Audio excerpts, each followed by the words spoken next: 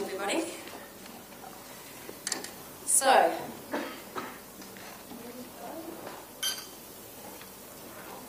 you're on there. Okay. I'm Catherine Chappell. My sister goes as Lisa Chappell. She's our patron, and you may have seen Lisa on the video screen from the Creative New Zealand video just earlier. So keep it in the family. Yeah.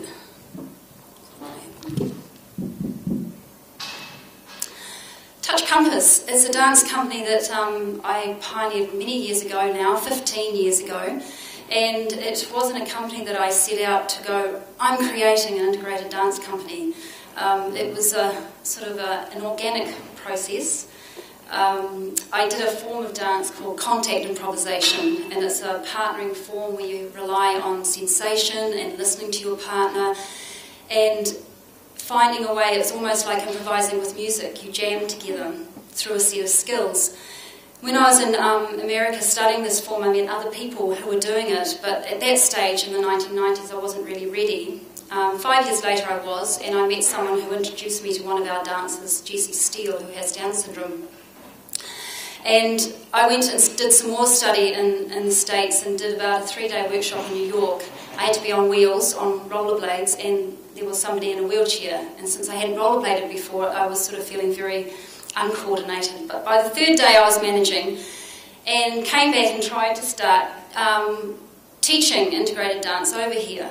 And when there isn't anything happening in that area, it's quite hard to know how to start and how to actually access people. So I started giving lectures and using videos, footage from other dance companies in England called Canduco. And I'd give a lecture and then suddenly just grab someone who was watching and say, come and demonstrate with me. And one of the guys that did demonstrate with me, Rodney Bell, who was one of our founding members, is now dancing in San Francisco in a dance company over there called Axis Dance Company. So it was a really slow beginning, and eventually we got people from workshops. We had enough to create a workshop series for a year and a half. I went back and did a 3-week training in integrated dance in America with Alita Alessi and Danceability. And coming back, it was a lot easier to integrate what I already knew. And a lot of what we do is working with intuition. And it's interesting, even talking about venues and making things accessible, a lot of it is common sense and intuition. And if you don't know, as Richard said, just ask. We have some great stories about being in venues. And it's interesting, I do wonder how accessible all the venues were backstage. We've had some doozies of having wheelchairs going past and sort of colliding with catering trolleys in our backstage crossover, and dancers having to go all the way outside the building, right round to the toilets, and then come back again. And we're wondering why they're not on stage for the dress rehearsal, and it's like, where's they gone? So we fully support anyone who's trying to make their building accessible.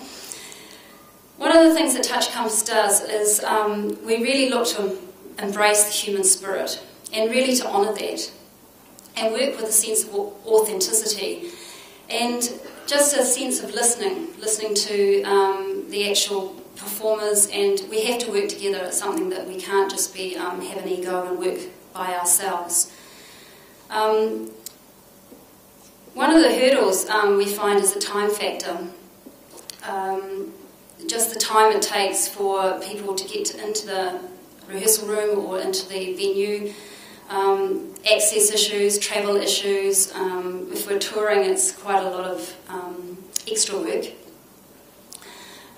One of the things we did start off, somebody gave me a harness, a couple of harnesses before they went overseas, and that was just at the stage where I was about to do a show, our first show called Touch Compass, and suddenly we were doing aerial work. But we got given a studio to use for free, and we didn't have any funding at that stage. It was like $5,000 or something, so we were really pooling money from everywhere. And this venue was up a stairwell, 3 flights of stairs, and we had 3 women my size in the company at that stage who were non-disabled. And so we carried Rodney, who was paraplegic, on my back up 3 flights of stairs. We broke down a very heavy electric wheelchair that had 2 20-kilo batteries on either side, so we sort of powered up. Then we lifted Lucy up 1 foot at a time up the stairs, and it took about 20 minutes the first time, and she got it down to 7 minutes over a period of a rehearsal period.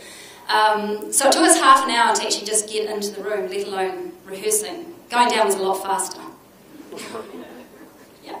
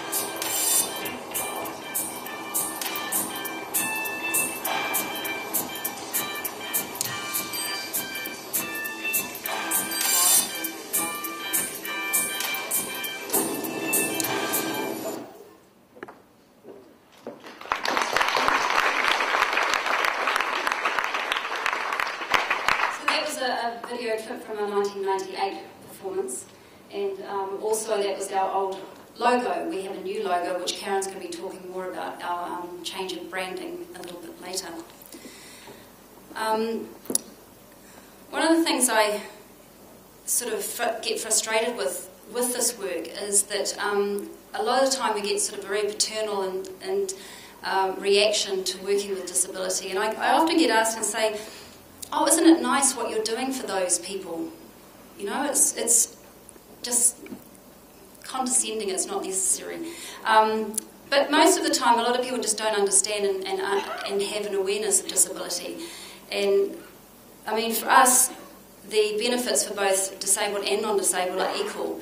We all learn from each other and we all need each other. And the great thing about working with Touch Compass is that there is that even ground, and we really try to work hard to make that happen. The only thing is, with our disabled dancers, there's no training ground in New Zealand, and so they get training on the spot, and sometimes they may only be with us a short time and suddenly they're on stage, so it creates a little bit of discrepancy between the dancers. And over the years we've worked really hard, and through support from Creative New Zealand and other funding bodies, we've managed to get a lot of time to work on training and to try and even out that discrepancy, and eventually hopefully having a training ground for people with disabilities.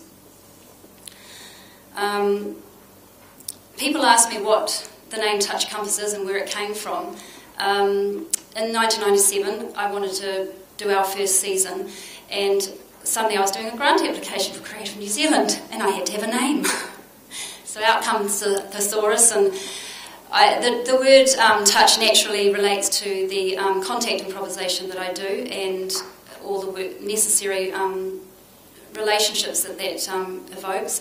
And then compass was just the sort of the direction of touch, and working in multi-directions, and working being touched in all directions, both physically and emotionally. So that's sort of where the name came from, and it stuck. So it was initially the title for our first show, and then became the name of the company. One of the things that we are trying to do with the company is to sort of change the classical aesthetics of what people perceive dance to be, and also just change people's perceptions of that anybody can dance. And when we have people with disabilities in the company, we sort of like to work with their word ability and put the dis aside. And I tend to try and work with people's strengths, so we see what people can do, and then we work from there, and then push incredibly hard, because the expectation with this work is that it's community, or it's not so professional. So for us, the big key is to be making the work really professional, so that people can't it can't take away from them actually seeing a performance and actually entering the show. So when a lot of time people do come along and they perceive that they might get dragged along by somebody who says, oh, it's great, come along, but they really don't want to be there, and then after a while they completely forget that someone in the show might have a disability, and they're just taken away by the choreography and the staging. So that's really exciting that we can transport people, and also a big part of our role is, educating people around disability and just taking away that fear, because it doesn't, once you're involved in it, it's obviously not as frightening once you know what to do. So very up to it, you're about to do this soon. Well, you can see up there we've got quite a few works under, about 33 works, 8 documentaries, 8 Tempo Dance Festival awards, 4 short films, 1 10th anniversary book, 45 to 50 dancers, actually I think it's over 50 dancers now, 17 choreographers and 3 directors. So a lot of time we work with directors and do a dance theatre work, so it has that element of integration, of mixing genres, and also obviously our aerial work has been very predominant right from the very beginning. Just recently I received the Choreographic Fellowship for Creative New Zealand, and I've been trying to combine contact improvisation and aerial bungee, so that's our latest foray, and that'll be premiered next week in Auckland at our 15th anniversary season at Q. So that's sort of just another development of our aerial work, and it's been quite an exciting process. So I'll hand over to Karen, and she can talk a little bit about the evolution of our brand and how that's developed recently. Hi, I'm Karen Fraser-Payne, the General Manager. And so what happened next in terms of the logo and the brand Touch Compass? Annually, the company, we hold a strategic planning session. And so in September 2011, we carried out our normal planning session. But it got a little bit different, and this time we had the help of Andrew McIntyre with the support of Creative New Zealand. And now the strategic planning session, we always invite a range of people with a range of backgrounds, and that goes from the board to the dancers to advisors to dance. And in this instance, for the first time, we actually brought on brought on board a design company called Studio Alexander, who we had started working with. I had worked with them in a previous life at Auckland Airport, and fortunately Grant Alexander could see the benefits of Touch Compass and was willing to support the company. So we had a variety of views, and so what was the key point of this strategic planning session was to examine the brand, because we always have this continual discussion and tension about how we should look. Should there be a wheelchair in the picture? Should there not be a wheelchair in the picture? How much do we talk about disability? Or are we about social change, or are we about the artistry? So we press the next one. Oh. Okay, so that's we had four key areas that we're going to cover. What was our core premise? Who are we? How is disability articulated, or is it not? How is the art articulated? Were we an arts organisation or a disability organisation? How did we explain ourselves in language, imagery, values, the art? What was the brand essentially? And what were our touch points in the performance, about the disability, about were we social change agents, about perceptions about disability, and about the language that we used? And how fast were we moving as an organisation against society's perceptions of disability and the arts? And what was our key point of difference? Disabled or non-disabled, unique bodies, unique movements, challenging perceptions about who can dance and what is dance. Those were the core things that we were going to cover in this planning session. And this is Andrew helped create this diagram to simplify some of the issues that arose from the discussions, with a view to making connections clear and uncovering issues. For example, were we a new art form or a new genre, dance? What were the typical misconceptions about the company? What was our potential? Some people already had a perception about disability and about social change, and also about art. But there was also quite a lot of people that we know are already stuck in traditional ways of thinking about disability and art. And we wanted to establish what our audiences were saying and what really resonated with them. So we needed to define our own visual and verbal language. And so so this is an activity that we carried out at this workshop. We broke into teams of people, and we had four key statements that we had to come up with the answers to the answers for. The first one was positive reactions. And these are the statements that came out of that workshop. Maybe I could dance. I didn't see the disability. Wow, people with disabilities can dance. I cried. Wow, that was intense. So out of these statements came impact statements such as dissolving disability. I had to see it to understand it. If only society was integrated so seamlessly. And then we came up with some adjectives about the work. Raw, real, bold, groundbreaking, powerful, emotional, inventive. And then we came up with impact statements with those adjectives. Extraordinary bodies, deconstruct your imagination, find your humanity. We will revolutionise your thinking. And then we also had to look at the negative assumptions about the company, uncomfortable and confronting. It's a freak show. Those handicapped dancers over there. Low expectations. It's rehabilitation and therapy. It's not really art. It's sympathy art. And then out of those negative assumptions, we came up with the negative impact statements and what people might say. For example, when we approach our venue, we can't get you on the stage. It's not accessible for wheelchairs. No, I'm sorry, I can't sell tickets. It's not good tickets. It's not good enough. It's not entertainment. It's really just a charity. So taking that huge amount of information, we came up with, we worked with the design company to come up with a new logo, taking the concept that Catherine had with the touch and the compass. We took one of the arrows from the compass, and which Stuart Alexander created the triangle and the pyramid.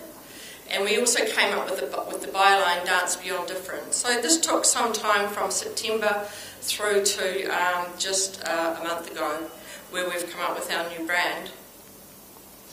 And just as part of the process, we worked collaboratively with Stuart Alexander. We did a little performance for the staff at the workshop, and they also videoed the special photo shoot that we carried out. Rock myself out into the middle of the sea. No one's gonna wanna come out by me, oh no. Oh no. Winter wind blowing and I hide my hands. Nothing but a thought, nothing but a plan, oh no. Oh no.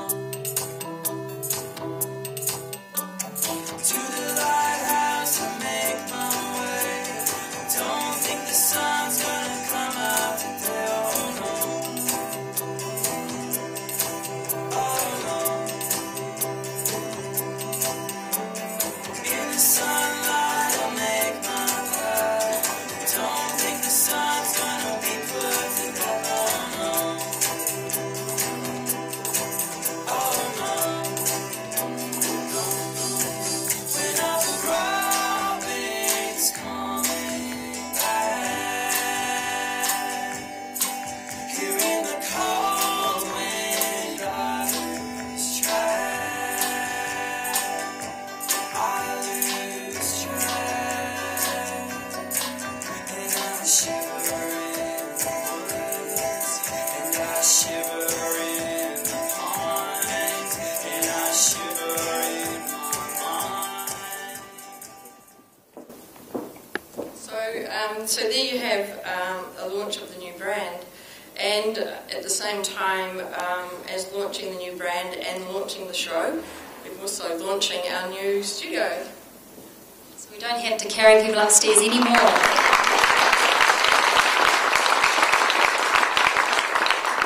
And just an introduction to the new show and the cast and crew. That some people have said this looks like a new reality television program. So yeah, please do come along.